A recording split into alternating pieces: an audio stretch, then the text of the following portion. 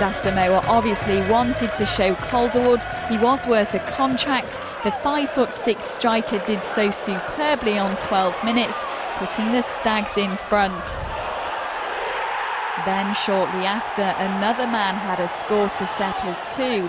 Frenchman Eric Sabin had his penalty saved in that playoff semi-final.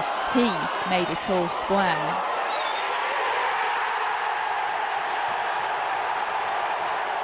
But just a minute before the break, Wayne Cordon rounded off an exciting first half, scoring in style and giving Northampton's new on-loan keeper Achukka little chance.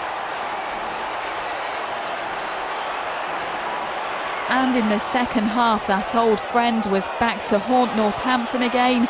His ball set up Colin Larkin for the Stags' third. Then tricky winger Wayne Cordon stole the show with an impressive fourth for Mansfield, sealing a perfect day for Derek. One of the best games this season so far. Marvellous, absolutely marvellous. Definitely was emotional playing against your old club, your first professional club. I wish them all the best for the rest of the season. And hopefully they can go back and have a think and do well in the next few games.